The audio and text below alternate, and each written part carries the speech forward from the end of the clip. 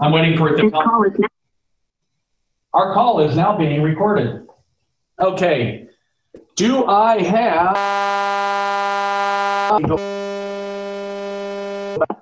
Let me go to the chat. Let's talk about this. I see some stuff in chat that says they are all rhombuses. I'm going to say they are not rhombuses.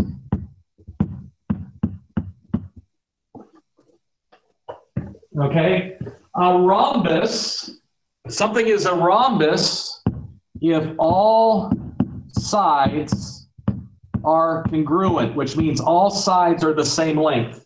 None of those are rhombuses. Does anybody else have anything? So we got, look here. It says A and C are reflections. Okay, so these two are reflections, so I could call them congruent. And I will bet you if you take this A and you rotate it into that quadrant, A, B, and C are congruent. So good, you got A and C there being reflections. A, B, and C are all congruent. How are all four of them kind of the same? What would you say about the D that's not showing up here? What would you say about D? What is it compared to the other ones? Anybody feel free to type in chat. How is D? They are the same shape. Good one there. So same shape in math.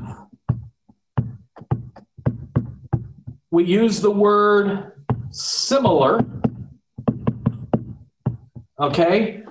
Similar has the mathematical symbol. I'm going to stop using the pen because it's clicking a lot. It has the mathematical symbol, that's the tilde key. Okay. D looks closer, it's larger. Yes. So D is similar. It's the same shape, but it is a different size. Things that are the same shape and different sizes are called dilations.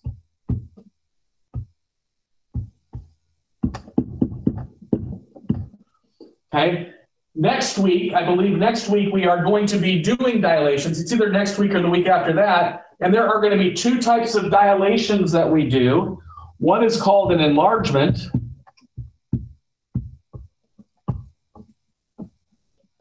And the second one is called a reduction.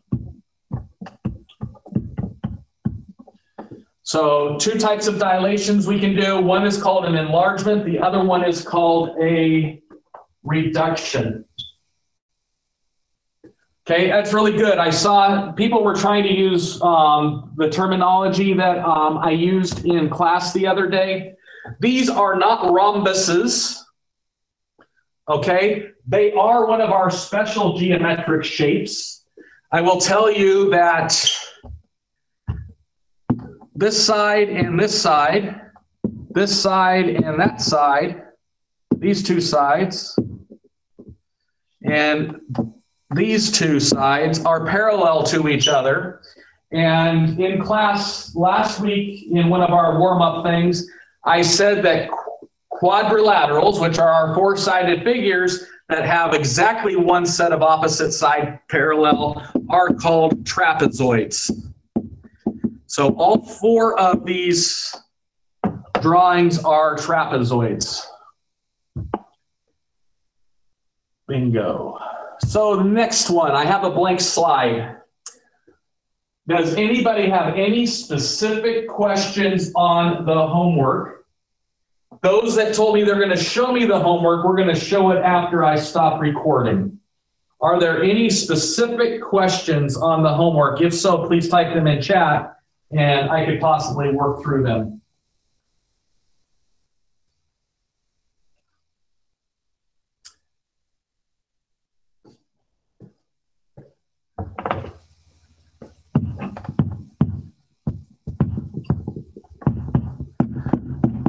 When we start getting to more and more where we're actually going to be doing arithmetic and algebra, these questions that we do before I teach the next lesson are what are called burning questions, and that'll be a routine. I will do at least one of each type of the homework questions at the beginning of class to make sure people are okay with all of the questions.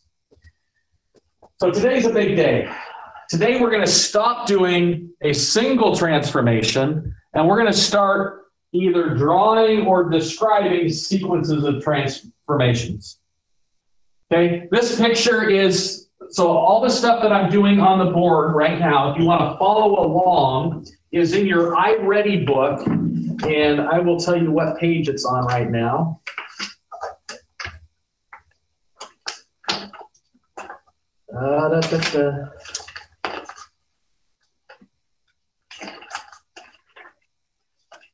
If I can find it.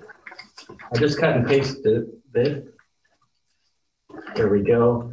I am starting on, problem is I don't have your book.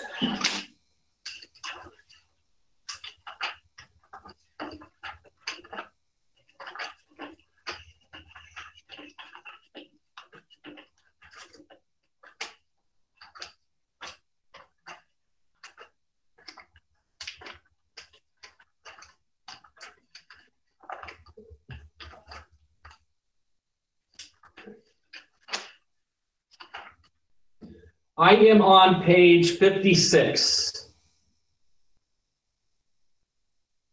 of your iReady book. Thank you, Will, there. What we want to do is, this is like the Tetris game, one of my favorite games of all time. I used to be able to play it blindfolded.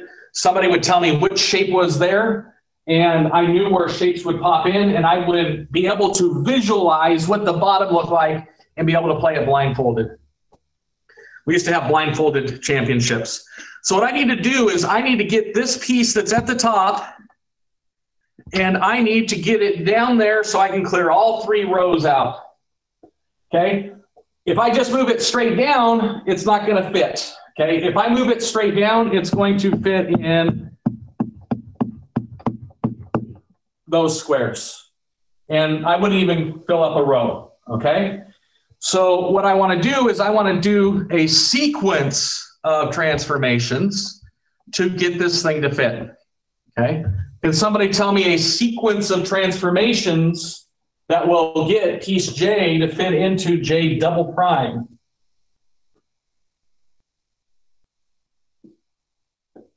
Okay, a rotation. There's one. Which way do you want to rotate there? Clockwise or counterclockwise, and how many degrees?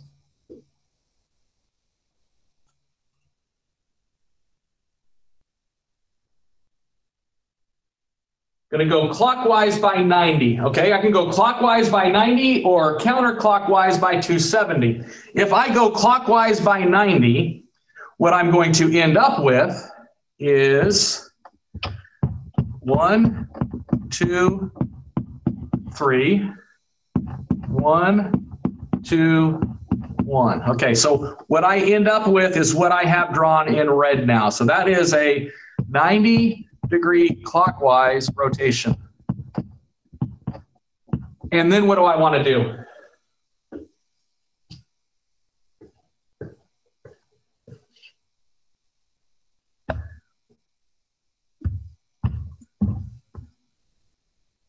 What do I want to do with what's my now red figure?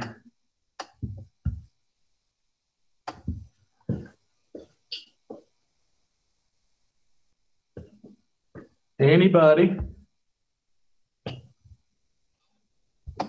Going to go down, yes. So I am going to go down 1. Let me get a pin that's the right size. 1, 2, 3, 4, 5, 6, 7. So we did a 90-degree clockwise rotation. Then we are going to translate down. And I wrote down the number 7 units. So one of your you have multiple homework assignments tonight, and we're going to get to those at the end of class. One of the assignments is just describing this sequence of transformations to get me from one spot to another spot. There are multiple ways that I could have done this. I could have moved it down 3, rotated it counterclockwise 270, and then moved it down 4 more. Okay, so it doesn't matter whether you give me the quickest way to do them. It's you want to be able to think about all the possibilities there. So I'm going to go to the next picture. Figure W is congruent to figure Q.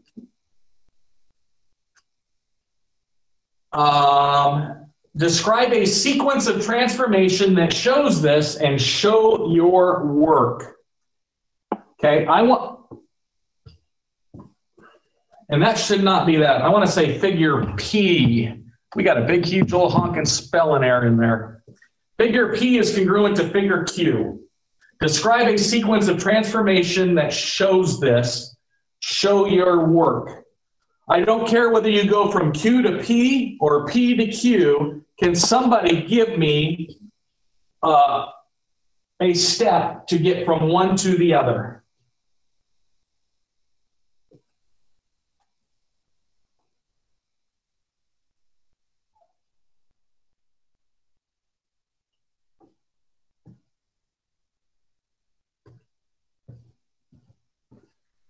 Anybody?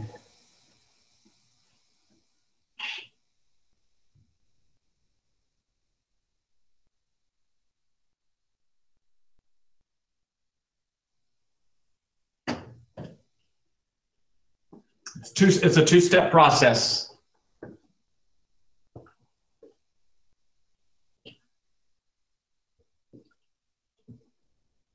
you guys want a hint?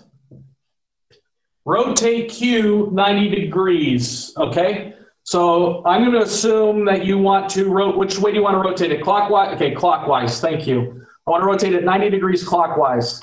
So if I rotate this one 90 degrees clockwise, this line now becomes my y-axis. So I'm going to go up 4. Ooh, don't want to touch that there. I'm going to go up 1, 2, 3, 4. I'm going to go up to 5. Okay, because that's 4 units long. And my thing is 1, 2, 3, 4. 1, 2, 3, 4. It goes up 1. And this piece is 1. 1, 2, 3, 4. I went too high up here, so let me erase a little bit of that. And then I can go and this. So I have just rotated it to here. And I'm going to call this W, which is Q prime. That I want to reflect it across the x-axis. Awesome. You guys got it. Then I reflect it across the x-axis and I get there. So it does take some thinking. Okay. When I was a little kid in school, and if I would have had this at whatever grade it was, what I would have done is I probably would have cut out a piece of paper that was the exact same shape as Q, and I would have just started sliding it around the page, spinning it around in circles, flipping it over, and kind of figuring out how I'd be able to get there. Okay, so these may take some thinking for you. This next one, figure A and B are congruent rectangles. Which sequences of transformations show this? Select all that apply. And I am on page 58, and it's problem number 8 in your workbook. So what I'd like you guys to do is spend a minute or two going through A, B, C, D, and E, seeing which ones work, filling it out in your workbook, and then I will walk through this problem.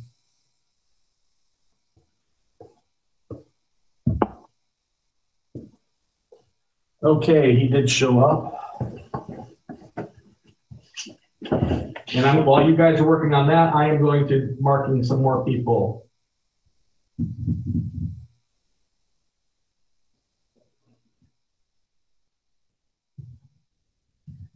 And I do have a couple people that said they have to leave early. Go ahead and leave when you have to leave, and this video will be posted. This is page 58, 58, bottom of page 58.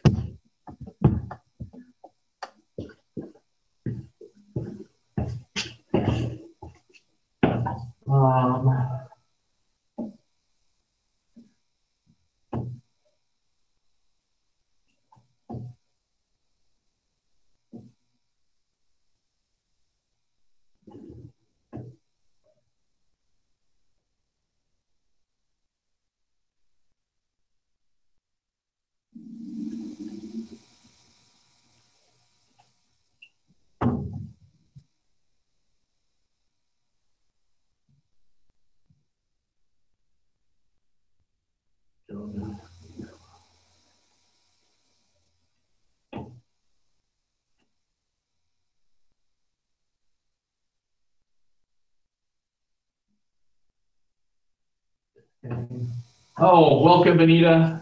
I didn't see it when you popped in. I need to go to classroom.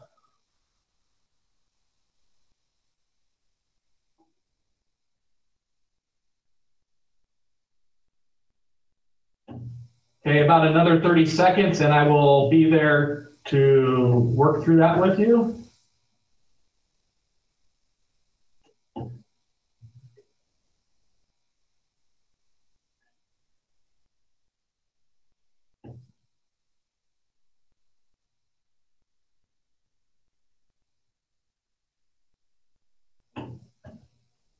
Okay, so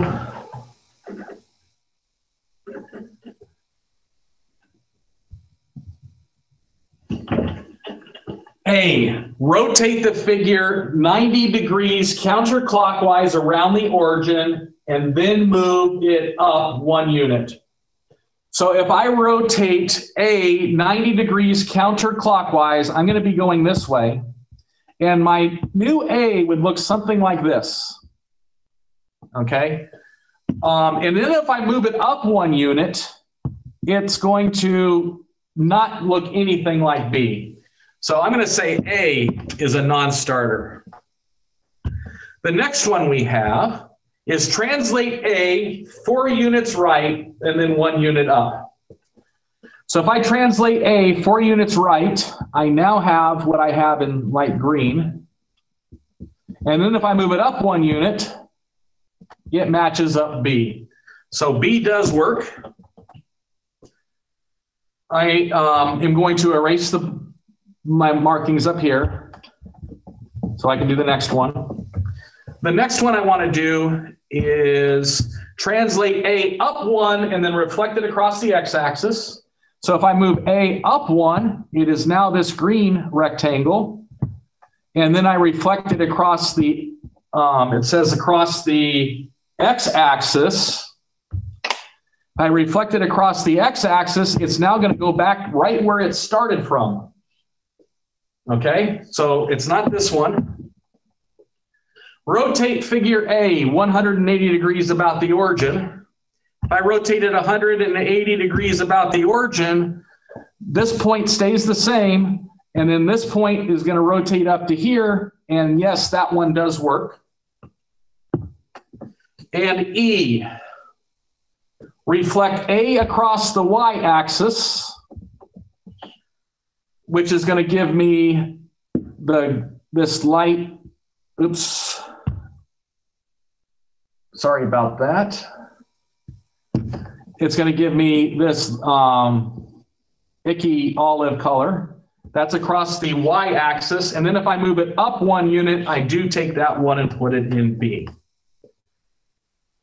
Okay, so there are multiple ways that I could have got there. And C would have worked if I would have changed this x-axis to a y-axis. So again, not a lot of arithmetic or algebra in this. This is just basically thinking, can you visualize it? And last one. This is our little exit before we do our, this is our exit ticket. Is not in your workbook. It says figure H is congruent to H double prime. I want you to tell me 2 different ways that I can get from H, the blue one, to H double prime, the purple one, and each one of those ways needs to have more than one step. So I need 2 different sequences. So what I'd like you guys to do is think about it. And if you come up to the chat, again, this one is not shown in your workbook. And while we're doing that, we can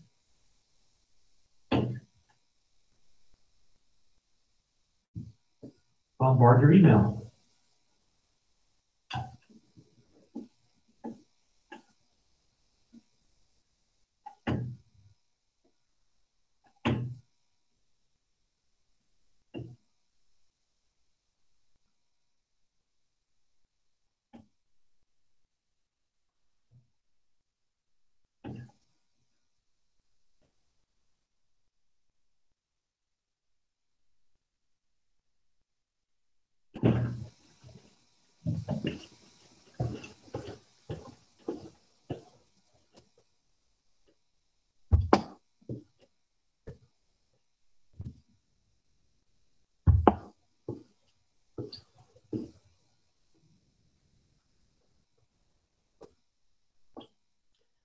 And a little bonus.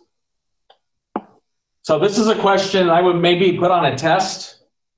I can say, what is a single transformation that will make it work?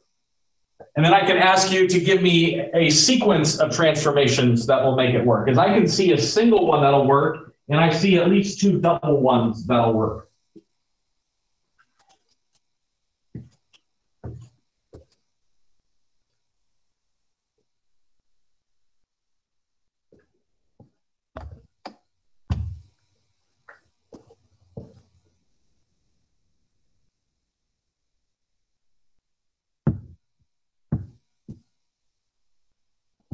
My single one, which was not part of the question, is just to reflect it across x equals 2. Yeah. Does anybody have a sequence that will work?